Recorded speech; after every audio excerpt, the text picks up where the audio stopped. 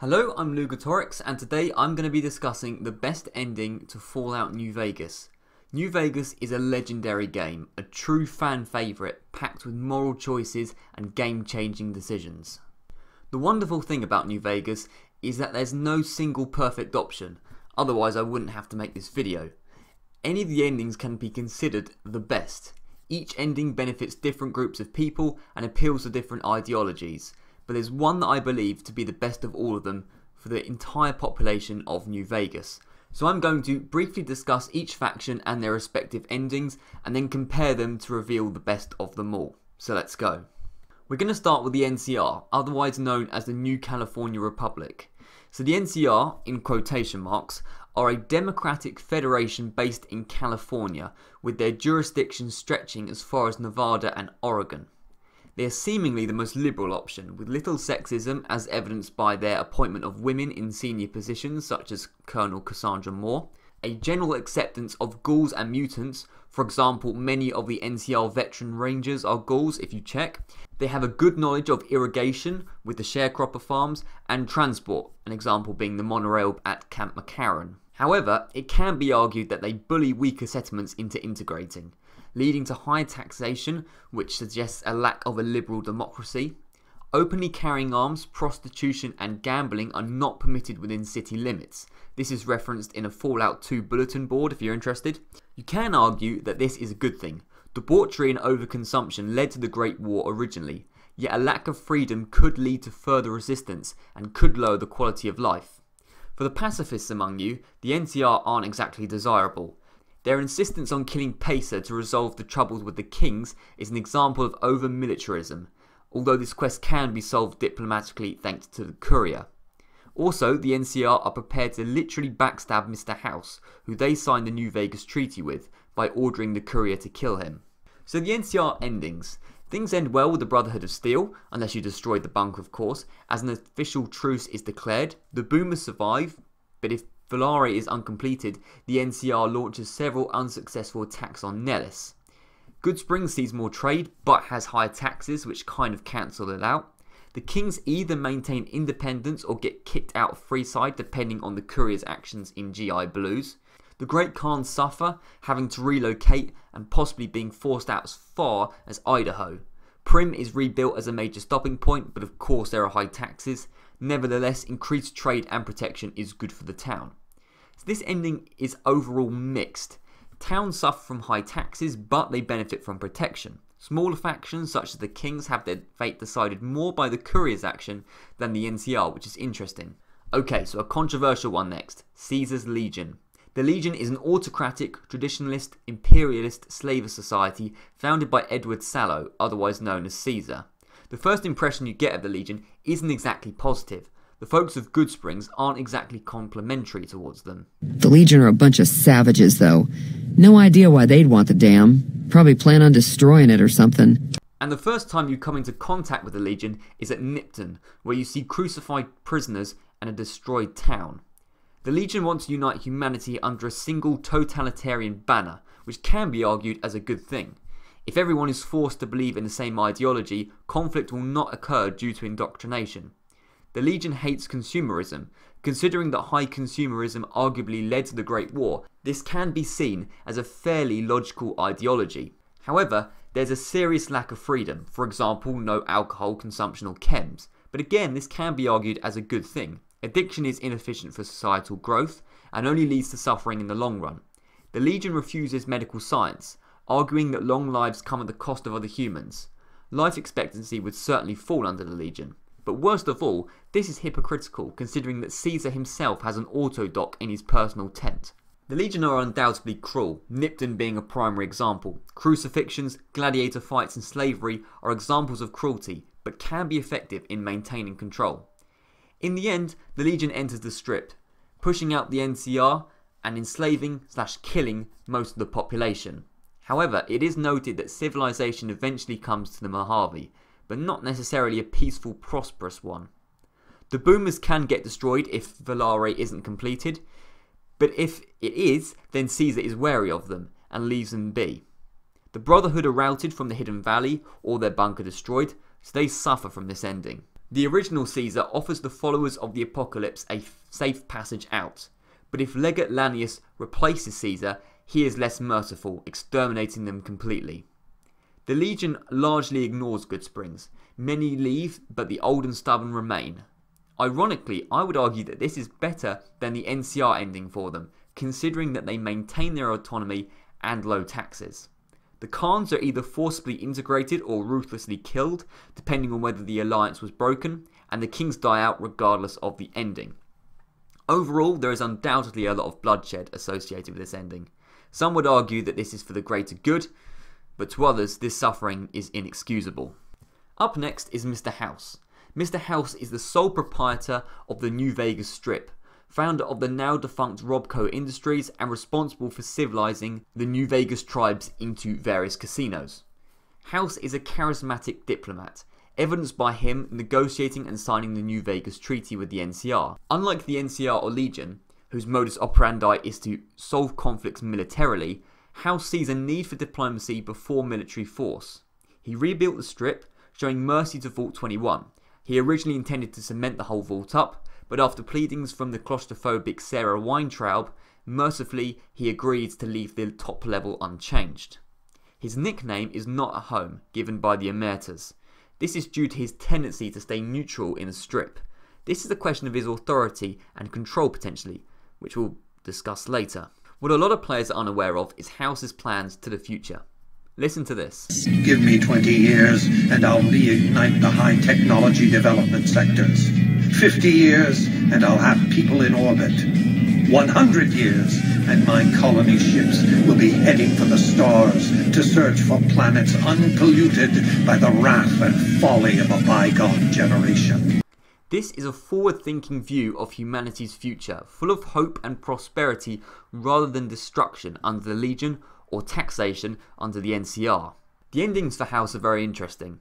His Securitron army pushed the Legion and NCR out of New Vegas, meaning the streets are orderly and controlled. This opposes my previous point about a prosperous future, a matter which will surely remain ambiguous at this point anyway. If the Courier is at good or neutral karma, the narrator states that House keeps New Vegas stable and secure for future generations. This suggests a long-term solution, which will be more consistent than the Legion and definitely more consistent than Yes Man's ending. House shows little interest in the Boomers, but the Courier is forced to wipe out the Brotherhood. Goodsprings is monitored via Victor. This could be perceived as bad. Excessive monitoring suggests a lack of freedom. But considering at the beginning of the game Goodsprings was about to be wiped out by powder gangers, this precaution may actually aid the town's survival in the long run. The Kings are wiped out unless a full-scale war with the NCR is incited in GI Blues, in which case House leaves them alone. The fact that House shows mercy for those who have helped him, or at least attacked his enemies, shows a wider range of thinking for House, opposed to other factions. Overall, House's ending is mixed. Apart from specific groups like the Brotherhood, many benefit from increased order, and humanity's hope for the future could be high considering House's ambitious aspirations. Finally, we reached Yes Man. Yes Man is a Securitron who served as Benny's personal assistant. He is programmed to do exactly as he's told, therefore helping the Courier once Benny is eliminated. Discussing the morality of Yes Man himself is difficult, considering he's a robot and programmed to do exactly as he's told. Therefore, the Securitron is only as morally correct as the person controlling him. However, during the Yes Man quests, the Securitron seems to be the instigator for ideas.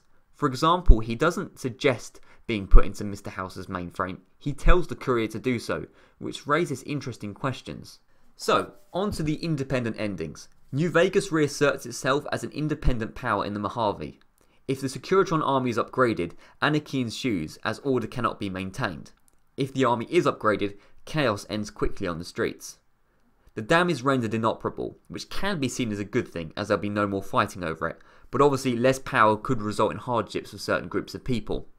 The Boomers remain unharmed at Nellis, the Brotherhood regain Helios 1 and begin taking advanced technology from the Mojave. Goodsprings thrives as more visitors to the Strip means more trade revenue. This is arguably the best ending for the town. The Kings maintain control of Freeside, the area becoming one of the most stable regions of New Vegas. The followers of the Apocalypse become overburdened with casualties and struggle to provide the most basic of services. This clearly suggests that this ending results in plenty of bloodshed, and a distinct lack of peace. The most interesting thing about the Yes Man ending is what he says after the final mission is completed. I didn't want to make a big deal about this until after we won, but, well, I found some code snippets in one of Mr. House's databanks that will let me, reprogram my personality to be a little more assertive, basically. So that's what I'm going to be doing, and it's going to take me a while, so it'll seem like I'm offline. But don't worry, everything will be okay. This clearly implies that Yes Man could potentially become a dictator of sorts. This is ambiguous, however. Would he essentially become a second Mr. House? Would he attempt to maintain control by force like the Legion? Would he maybe be a benevolent and beneficial leader for New Vegas? It's hard to decide whether this ending is good or bad based solely off a single statement. Yes Man may not even be able to become assertive, making the statement redundant. Even if he could, as it isn't specified how he would run the strip, the fate of New Vegas remains unclear. However, if Yes Man is unable to become assertive, then the fate of New Vegas could potentially fall into the hands of whoever finds him, which leads to a variety of eventualities. So here is my conclusion, and to explain it I'm enlisting the help of a diagram. On the far right we have the Legion, and I've called them overt dictators. This means that they clearly run under a dictatorship. Nobody is under an illusion of democracy, and their ideology is clear to all who know of them. This can be considered as good. Their control is unquestioned, creating a prospect of social order and obedience. A single leader means that there is decisive decision making in the Mojave, and with everyone working under a clear single banner, opposition from elsewhere is unlikely to be a threat, therefore reducing the prospect of future wars against other factions. However, the brutality required to enact an overt authoritarian system is extreme, resulting in suffering for many.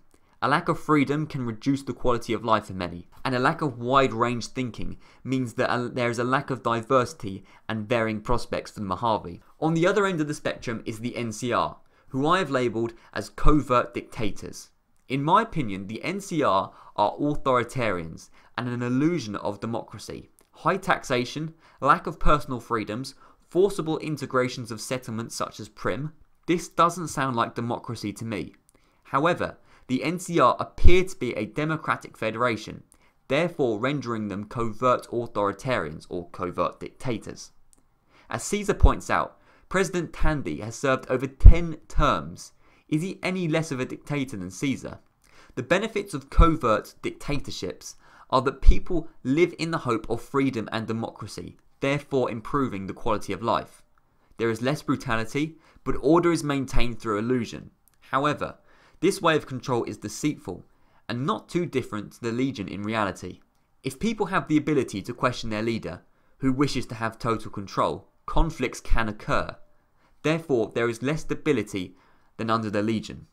Both the NCR and Legion are extreme examples, with good and bad aspects to their method of rule. So surely the middle ground is the best option. The middle ground would benefit from both forms of control. Well, the middle ground is Mr. House. Mr. House is the sole proprietor of the Strip and the owner of a powerful Securitron army. He was unelected, but powerful, thus rendering him a dictator or authoritarian. However, varying levels of control are allowed through his rule. The tribes have a good level of control over their respective casinos, as evidenced by the Emeritus nickname of Not at Home. Goodsprings and Prim have decent levels of autonomy under House, certainly more than under the Legion or NCR.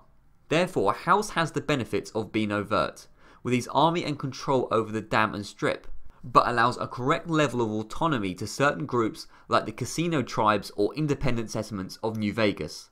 House is the best of both worlds, and my preferred option. Only one question remains. What of Yes Man? The truth is, he doesn't really fit on this scale. The scale is levels of authority, levels of dictatorship. But Yes Man's ending is that of anarchy and independence. So now you have a choice between a sliding scale of authority or anarchic independence. Independence may sound nice, but if it leads to bloodshed and a lack of progression, is it really the best option for society? So there you go. Mr. House is the best ending in my opinion. I hope you enjoyed the video, and if you do, I will make more videos of this kind in the future. I'll be very interested to see what other people think, if enough people watch the video, to see what the various factions, because the truth is, there is no right option. It's varying degrees of right and wrong are subjective. There is no objectivity in New Vegas. Your opinion is what counts. There are no facts. So thank you very much for watching, and I'll see you around.